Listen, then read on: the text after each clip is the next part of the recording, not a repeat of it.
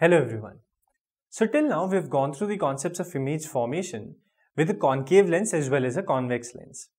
We have also seen how we represent all the various cases of image formation with the help of ray diagrams. Now, as in the case of spherical mirrors, the numerical understanding of these ray diagrams is extremely important when we are talking about using these image formation cases in real life application scenarios. Now, to facilitate a common practice using which all these calculations and measurements can be done, there have been some sign conventions that have been designed. So let us try and understand these sign conventions and see how we apply them.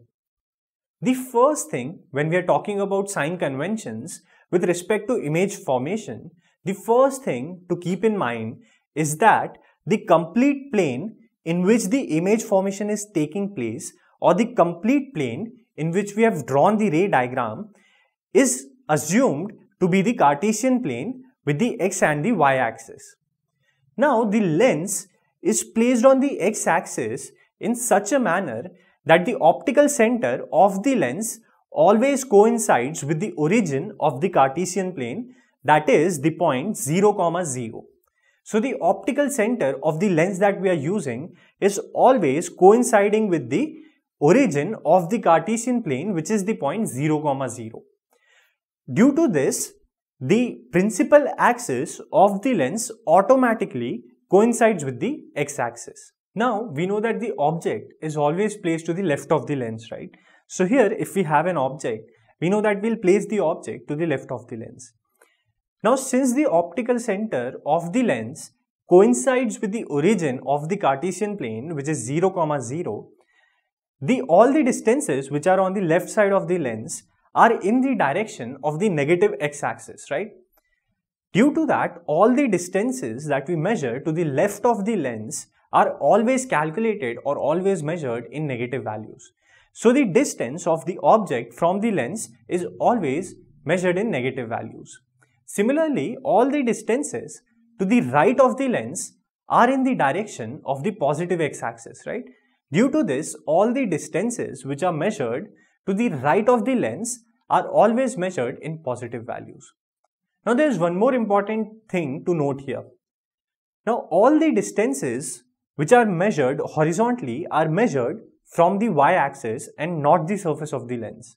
So, if you have an object here and if we drop a parallel ray from the top of this object towards the lens, the distance between the point where the ray meets the lens and the y-axis is considered to be negligible.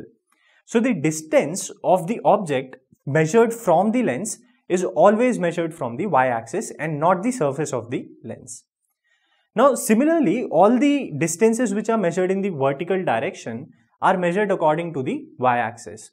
So all the distances measured above the x-axis, above the principal axis, are in the direction of positive y-axis, right? So all the distances above the principal axis are measured in positive values. Similarly, all the distances which are measured below the principal axis are in the direction of negative y-axis. So all those distances are measured in negative values. So in the case where you get a real and inverted image, we know that the image is going to be formed in the direction of negative y-axis, right? Or below the principal axis. Due to this, the size of a real and inverted image is always measured in negative values. So these are all the concepts related to sign conventions that are generally used while solving ray diagrams with lenses. Now in the next lecture, we'll use these concepts of sign conventions and we'll also study about the concepts of the lens formula and the magnification formula, and we'll see how we apply all these concepts for solving ray diagrams and to analyze these ray diagrams numerically. See you in the next lecture.